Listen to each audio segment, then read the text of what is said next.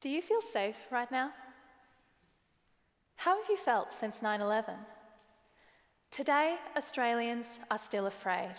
Nearly half of us fear that we could be the victim of a terrorist attack, and 2/3 think our government should do more. But there's a paradox in national security. The more evidence we see that we're being protected, the less safe we feel. Imagine you came home one day to find riot police on your street. Would you feel safer? I'd be asking, what's wrong? National security can be used to justify anything, from surveillance to torture to war. If we knew what we really wanted from security, we could stop it from hurting as much as it helps. But even in the academic literature, no one agrees on what security means. Many people talk about security in practice, but few talk about the way it makes us feel. What if we could use stories to answer this question?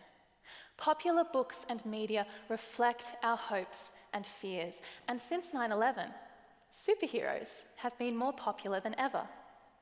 I've studied 55 years worth of Iron Man comics. That's about 660 issues and 7 films. I've researched their history, I've compared them to political speeches, and I've broken them down to find out what they say about security. Now, these are American stories, but American fear influences Australian politics.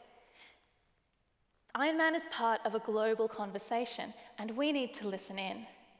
Because despite the fantasy, Iron Man is all about national security. When Tony Stark's life is shattered by a terrorist attack, he becomes Iron Man. He cocoons himself in superpowered armor, and he goes after the bad guys. But the more armor he has, the more it wears him down. Iron Man can never keep people safe for very long, and it comes at a painful cost. Iron Man reflects our fear that if superpowered security fails, we'll be hurt worse than before. So why can't we let it go? In the stories I've studied, security never just means safety. It promises freedom, opportunity, and progress towards a better life. So when our security is threatened, we feel as though all of those things are threatened too.